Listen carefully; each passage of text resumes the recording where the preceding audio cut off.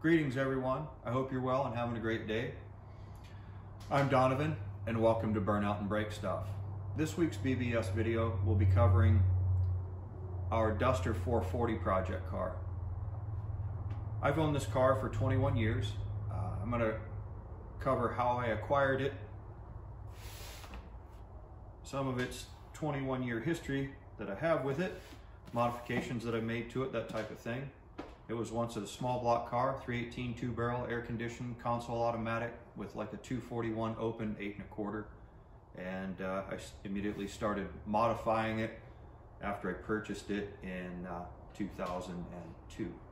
So in its current iteration, with its 440 from a 1971 New Yorker and some upgrades that I've done to it, its current condition, it's been off the road for the last, April of 2014. For the last 9 years it's been off the road. I need to repair a leaking carburetor. I need to repair and install its original valve cover. It leaks, so I need to put that back on there. I need to install a nitrous oxide electric fuel pump for that kit. And finally, need to do a Timken bearing adjustment on the 8 3/4 axle. So, hope you enjoy the video and hope you follow along. And as always, I hope you have a great day. So, let's get into this. First up on our list of getting her done is getting this air cleaner off here and exposing our carburetor so we can get the carb removed and get it into some carb juice to clean it up. So let's get started. One of the interesting things about this particular air cleaner that I purchased from eBay, it's for a 1969 only single 4-barrel application, and I'm curious about Don's Automotive Specialties from Newington, Connecticut. I used to see these advertisements in old Drag News magazines. Drag News was a competitor to NHRA's National Dragster. Anyway, I bet Steve Magnante, I bet he knows about Don's Automotive Specialties. Maybe he can tell us about it. So anyway, let's get this up onto the roof here and out of the way.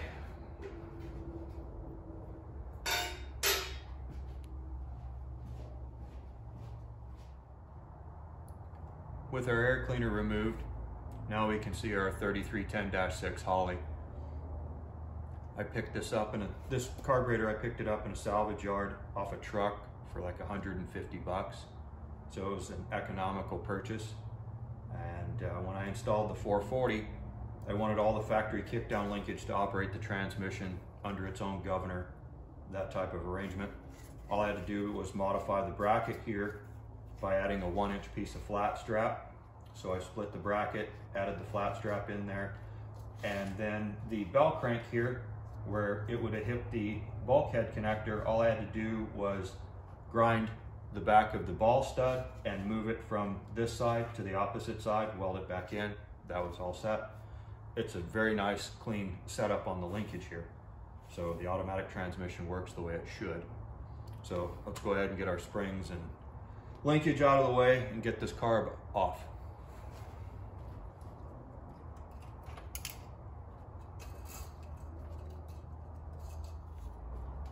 With our fuel swiller off the 440 and up on the fab table, let's get it disassembled into the basket and into the carburetor bubble bath. Get her all cleaned up.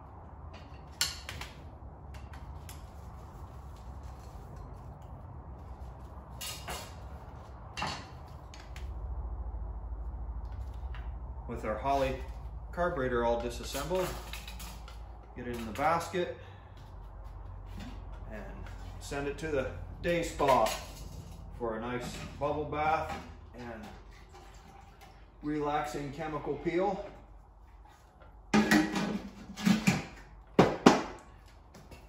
While that's doing its magic, next up we'll get to that valve cover gasket.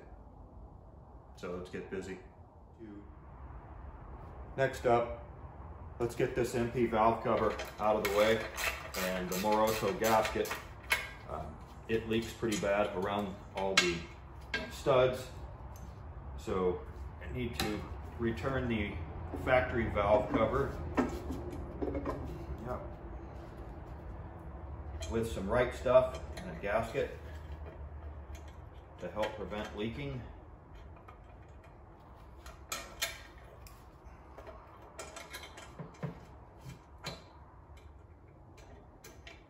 And going back to bolts as well.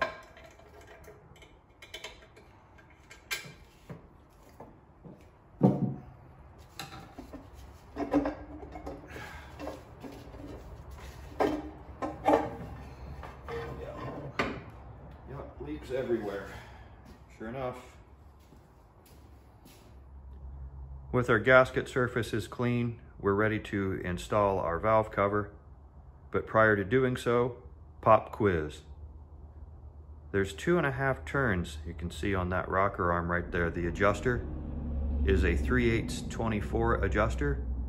If there's 2.5 turns on a 3/8 thread count adjuster, how much lifter preload do we have? That's the math quiz for the day. Comment below if you know the answer. All right, let's get our valve cover installed.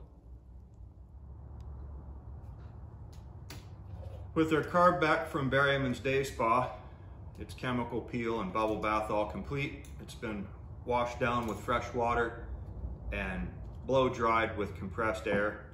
All the restrictions are cleaned out and dry, so we're gonna get ready to start our assembly process. And if MacGyver's watching, here's the check ball for the power valve blowout protection. So just wanna let you know it's there, protecting the power valve. All right, let's get it back together. With our Holley 3310-6, manufactured in 1998, according to its little date box here. As all gasket, clean, it's all set to go. Let's get it back installed on the car, test it out. With our carb rebuilt and installed, we're set to go there. One item checked off the to-do-ski list. Next, we replaced our valve cover gasket, so hopefully it won't leak. Second thing off the to-do-ski list. So third up is electric fuel pump for our nitrous oxide kit. So, you want to see something cool? You want to see something sexy? The answer to that is yeah, always. So let's check it out.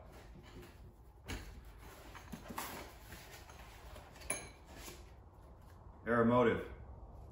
This company makes some very nice products. Automotive artwork, I call it. So I used the Summit version of this originally on the car for my nitrous kit. And in April of 2019, my home was flooded. The car was in the basement shop up on 3-ton jack stands. 3-ton jack stands aren't high enough to keep it up out of 18 inches of water. So the pump, the electric motor portion, must have had water intrusion, so when I turned it on to check it out, it blows the fuse. So I've got a replacement pump. Let's get it installed. Here's the worm's eye view of our electric fuel pump, tucked away in front of the passenger side front spring hanger. You can also see on our Dynomax turbo muffler the rust through from having sat in water, filling up the little drain holes they put in the mufflers to allow condensation out. These mufflers sat for quite some time with that condensation still in them, and if you watch the very first video I ever posted, the 11-second short called Caught Burning Out, you would be able to see the rusty water blowing out of the exhaust system on the car. So anywhoos, here we are with our fuel pump. I'm gonna go ahead and take the inlet off. I'll put a plug in that. Go ahead and cut this tie wraps free, drop our pump out, get our replacement in. With our pump removed from the duster and on the bench here, we can see the similarities in the pump, which caused me to buy this one back when I first installed the kit. And so what we'll do now is remove our fuel filter. We'll go ahead and open it and check the screen to make sure we don't have any debris in there, crutching our flow. We don't want crutches on our flow. And start getting the components, our fittings, swapped over, pump back in the car. So let's get to it.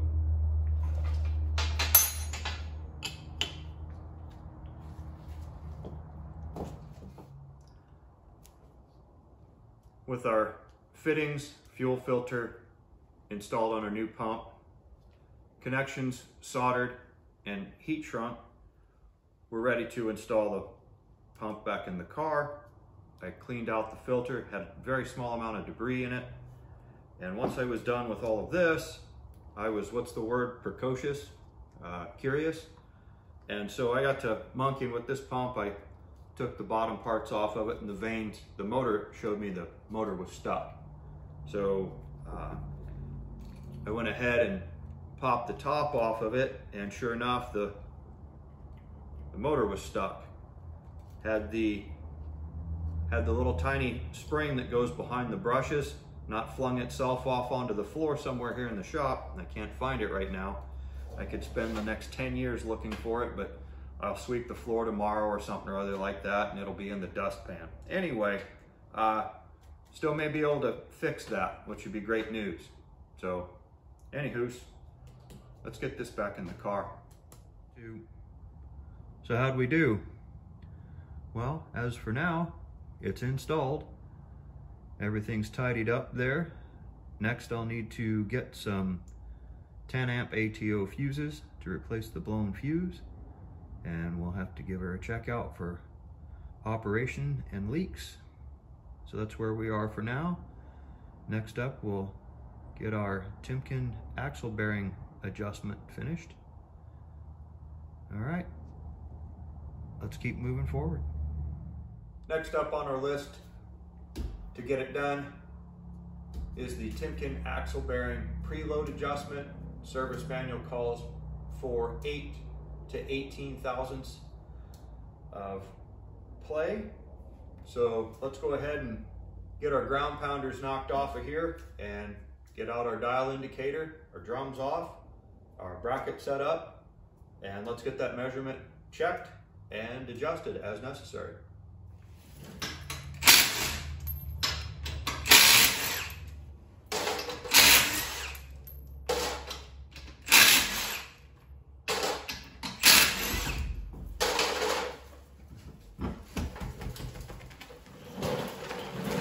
Ground pounder. With our ground pounder out of the way, our drum removed, our axle adjusting retaining clip is now out of the way, our dial indicator is set up against the backing plate, and as per service manual, we have 0 lash at this point. We're going to use hammer and a punch on the little tabs, and we're going to lightly tap the adjuster, backing it off approximately 4 adjustments on the retaining clip, 4 little slots. So that's what we're up to, trying to establish 8 to 18 thousandths end play. That's what we're up to. Let's get her did. Now, up close and personal on our dial indicator, we'll be able to see there's 10 thousandths movement on our bearing adjustment. So let's go ahead and return our lock tab and nut and torque to 35 foot-pounds as per service manual, and that will complete this adjustment. One thing to keep in mind is both rear wheels need to be off the ground, both tires need to be removed, and the brake drums, so you can get an accurate reading. Okay, let's get her put back together.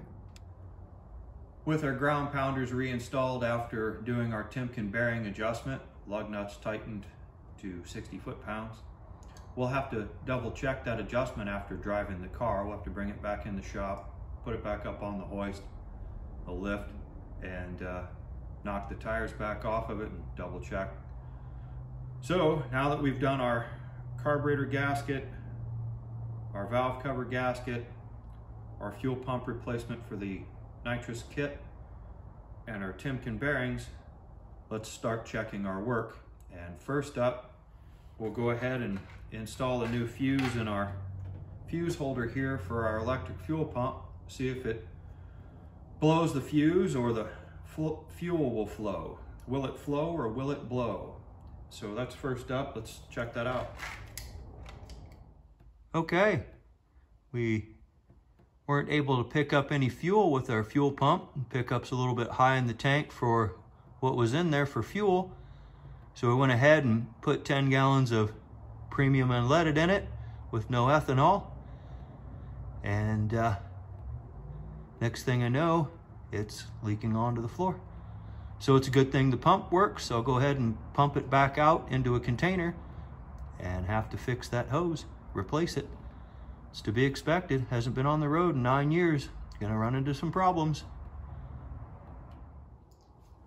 With our failed AN hose from the tank to the electric fuel pump for our nitrous kit removed, I have it set up on this test rig that allows me to pressurize it with a tire pump. Pretty simple. It doesn't hold any air. Leaks, obviously. So I've swapped the ends of my test unit and put the unit itself, the ends, in water. The end isn't failed on either side. The hose itself has just become delaminated and makes bubbles. So take these hose ends off, swap it onto some new hose, get it installed in the car. Making some progress. So let's keep with it. Just to show the viewer what we see here in the shop is that monkey motion right there. No good. With our test fixture removed from the hose, we'll go ahead and remove our hose ends. We'll reuse those. Doesn't take much to get on here as such. Just line these out of here.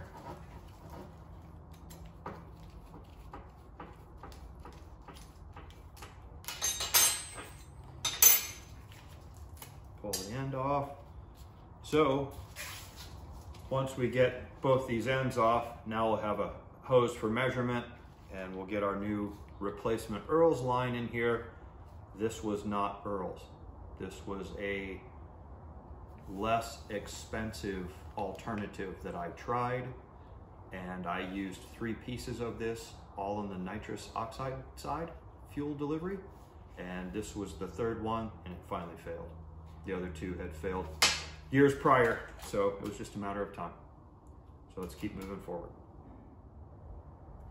With our Earls-6 AN line replacement ready here, go ahead and get her open, and they have instructions here on how to make the hoser, and warning to pressure test every hose. And I recommend keeping a logbook on the hose installations, numbering the hose, pressure testing it, and keeping it with the vehicle itself. That way, you have a record from beginning to end, how old it is, it was pressure tested, held pressure for how long, that type of thing. And next up, we're going to put ourselves a piece of hose, and what we'll do to keep the ends from coming apart, a little black electrical tape. Give it several good wraps, keeping it fairly tight.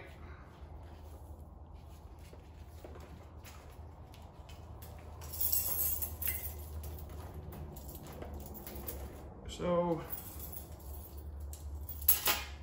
now with our hose cutter right in the middle of it,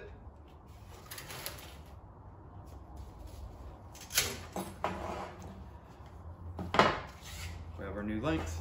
We're set to go there. We'll get our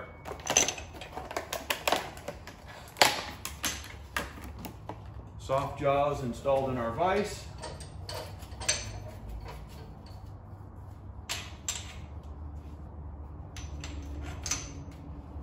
Get our new ends on there. Their garbage hose out of the way and the tape removed from the end of our new hose. Put the collar on, and how I put those on is get the stainless under there and twist them in a counterclockwise manner, and generally they go right up on there. And what we're looking for is we're looking for the hose, the rubber inside of the hose right up against the shoulder of this collar. And from here, we'll slip it up into our soft jaws for our vise, leaving just the end of it out a small amount. You can see that our hose is very well up against there. Give it a little extra. Now, I'm gonna put a little lubrication on our fitting and the threads here.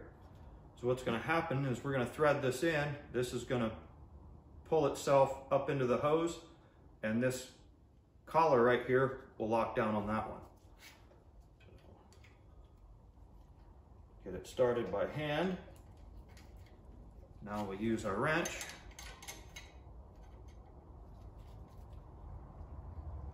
And just spin it up on there. It is really that simple. Got the right tools for the job. Makes it a lot easier than trying to hold it by hand and stand there and chase it around. Just a firm snugging is all that's necessary. Don't need to get crazy with it. So that gives us our new hose end. What we need to do is put our pressure tester on it, tighten it down, put our pump on it, and see how we did. So let's do that. Hopefully this isn't too boring for the viewer. There.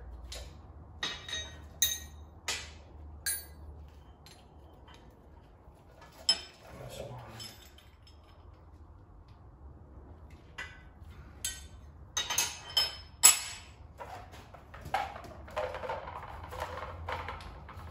If all goes well, we will be holding pressure with this line. And there we go. 40, 60. So our pump, not that you can see that I'm gathering, but I'll just hold it up anyway. It says 60, and it's holding that pressure. I'll let it set for a couple of minutes. I mean, this is the inlet side of the fuel pump. Doesn't have pressure on it at this point. So anywho, let it sit, and it looks like we have a replacement hose made up, ready to install. Let's get it in the car. With our electric fuel pump inlet line returned to service from the fuel tank to the inlet of the electric fuel pump, let's go ahead and energize the pump and see how we did. Hopefully it doesn't leak anywhere, and we have our 7 to 7 1/4 pounds of fuel pressure for our nitrous oxide system. So let's give it a go.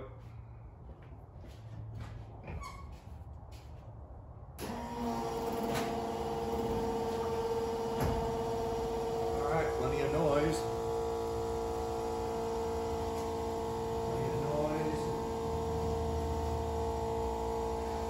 All right, nothing leaking on the floor. And I can hear it returning. We're right at 7 pounds of fuel pressure. So that's all good news. Don't see any leaks here. There. So We have our electric fuel pump replaced, and our nitrous kit will now work.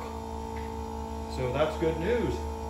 All right, next up is filling our carburetor with fuel and lighting it off. Let's get that done.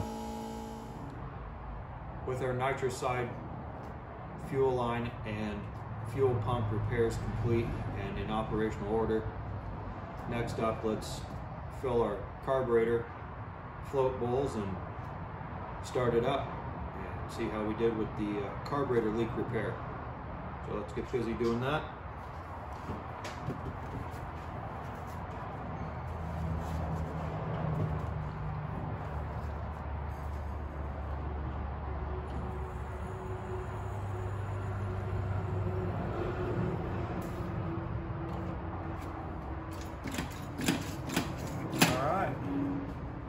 Discharge nozzle, good.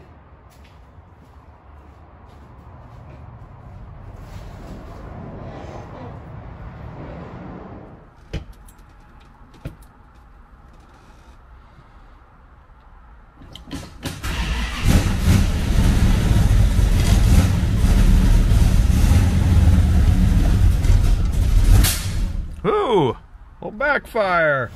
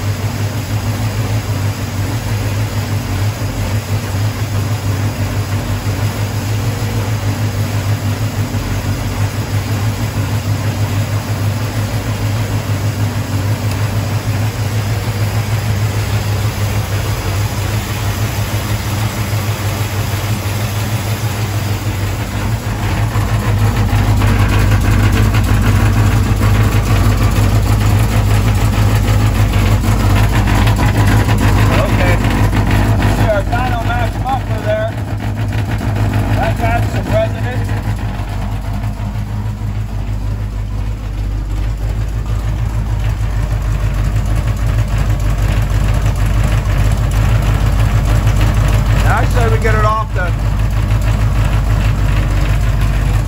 the lift, take it out here in the driveway and get on it a little bit, see what happens. Well, we can brake.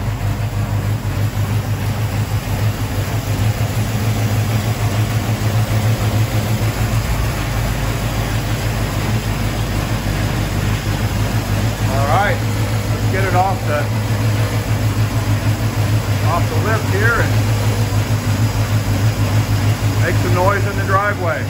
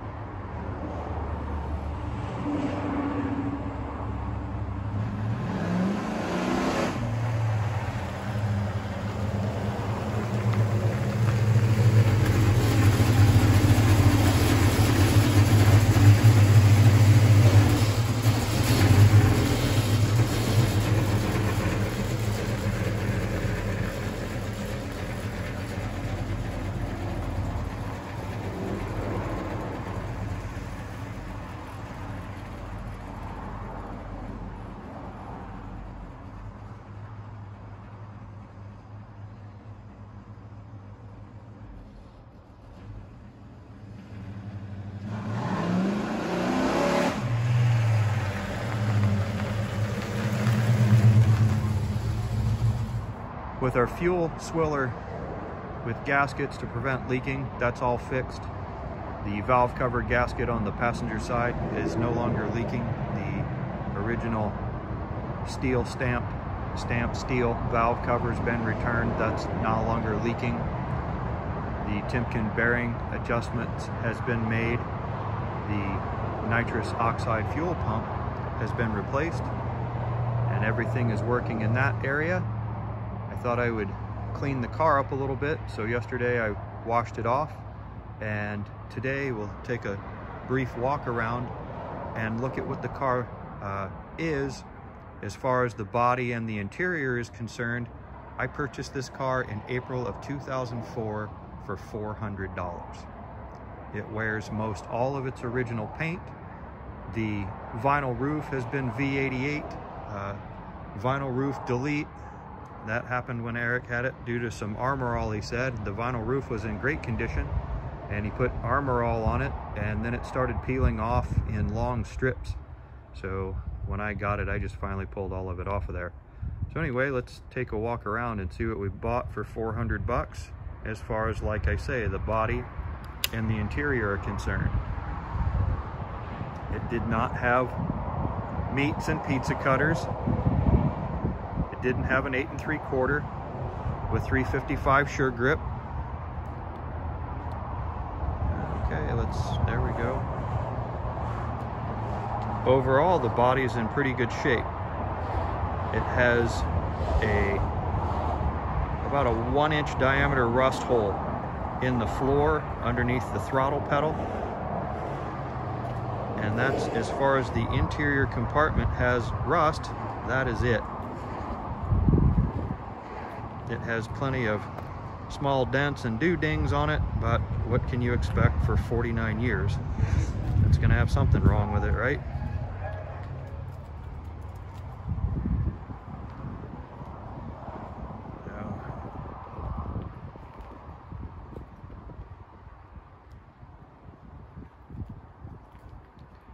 As far as dents, damage type things done to it, you'll see the whoop-de-doo right here on the quarter panel. It's been scraped, some dents.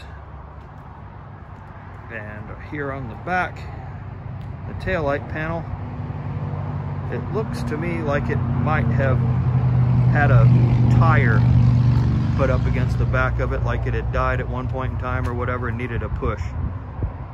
And let's take a look in the deck, in the trunk.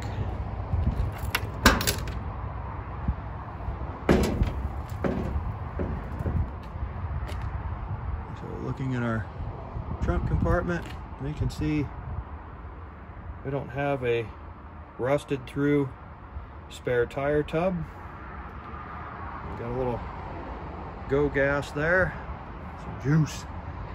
It does have the, what I think is called a space saver package, the fold down rear seat. You can see the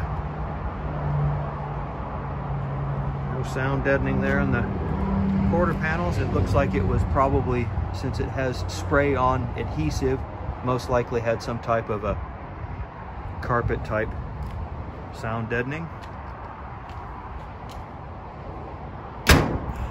When I purchased it from Eric, it had 14-inch donuts on it like that. That's the spare tire. They call those little spare tires that people drive their cars around on for however long.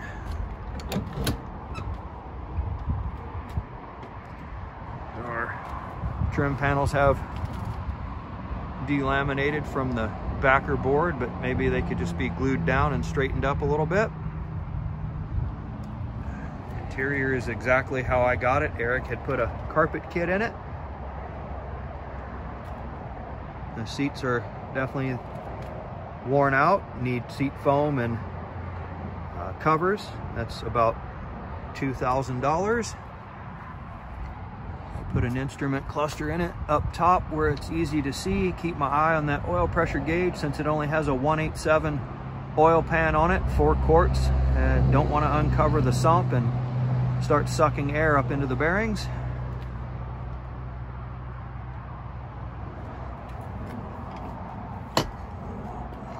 Back seat's in fairly decent shape.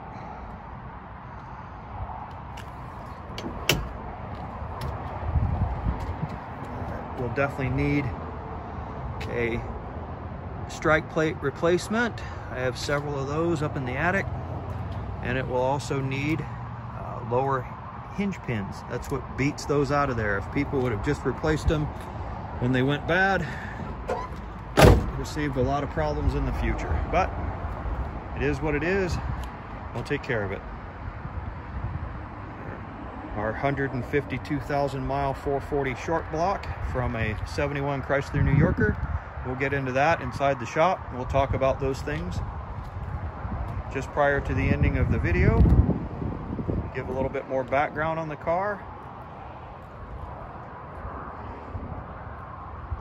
It's nice and clean for what it was. Had a lot of oil windage from the leaking valve cover on the passenger side here, and like I said, give it a bath yesterday, clean it up a little bit. Now let's get it in the shop.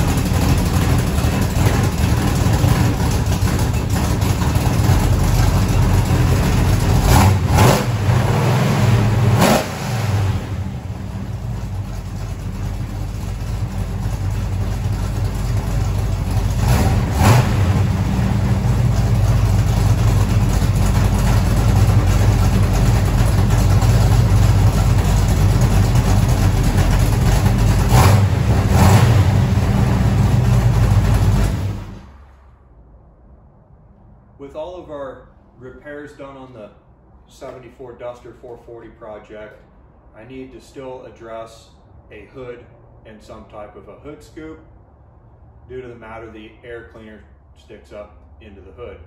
So that'll be next up on the list. We're not going to get to that today, but what we are going to do is cover some of the elapsed times and miles per hour that I consider junk car racing. I'll get into in probably the next video how I got from this to the 440, and we'll go from there. But for right now, let's get into the performance of the 318. Naturally aspirated, my best time was 1463 at 94 miles an hour, and using 100 horsepower nitrous oxide plate kit from Edelbrock, I was able to get a best ET in mile per hour of 12,714 at 106.83. So, and that's all done with a 355 sure grip and these very 235 6015 Mickey Thompson ET street radials. That's a 26-inch tall tire that's 8 inches wide. So our nitrous reduced our elapsed time by 1.293 seconds, which is pretty impressive for what was at the time a $350 nitrous kit. Now you have to remember that I added an aftermarket fuel pump to help that out, because there was no way the factory pump was going to support the nitrous kit. That's something I'll get into the next video as well. So these times in miles per hour were run at the same day on the same event. Now, the 318, the 904 broke due to my negligence of not checking the torque converter bolts. They had backed out, and the converter had hit the transmission case and broke that transmission case at 107 miles an hour and set the car on fire. It was fun. So anywho's, I had a 383 and a 727 that I paid 50 bucks for out of a 69 Newport that I was going to put back in this place. I originally bought this car for the $400 purchase price, which I stated in error just a few minutes ago in the video in 04. I in fact bought it in 02. So anyway, I was going to put a 383 back in its place, and I happened to be on my way from one job site to another and found a 71 New Yorker for $900. There was no way I was passing that opportunity up, so I picked that car up for the $900 and removed the 318 and its broken 904 and replaced it with the 440 and 727 from that New Yorker. Still running it through its factory iron manifold. My best NA time was 12,998 at 106.55. So you can see that's quite an improvement. 122 cubic inch tune-up was doing its job. Now, running 100 horsepower of nitrous oxide, the same kit from the 318. Nothing had changed as far as the physical lineup of the car. Still running on 235 6015 Mickey Thompson ET street radials, still the 355 gear. Nothing had changed, just swapping the 440 in place of the 318. Our 100 horsepower nitrous injection got us down to an 11,695 at 116.33. So that is a reduction of 1.303 seconds in the ET and a 9.78 mile per hour increase. Pretty impressive stuff if you ask me. The 318 was, 157,000 mile engine. The 440, 152,000 mile engine. In the next video, I'll get into the differences of what I did with the 318 and then what I did with the 440. So that's pretty much going to conclude our video for the day. I greatly appreciate everyone tuning in, liking, sharing. Subscribing is very beneficial for me right now. I'm trying to get to the 1,000 subscriber mark in hopes of seeing what kind of revenue YouTube pays for advertising. Anywho's, I appreciate everyone for tuning in, checking out what's going on with my project cars. And what's most important for everyone is I hope everyone has an excellent day. I appreciate everyone watching. Thank you very much. And once again, have a great day.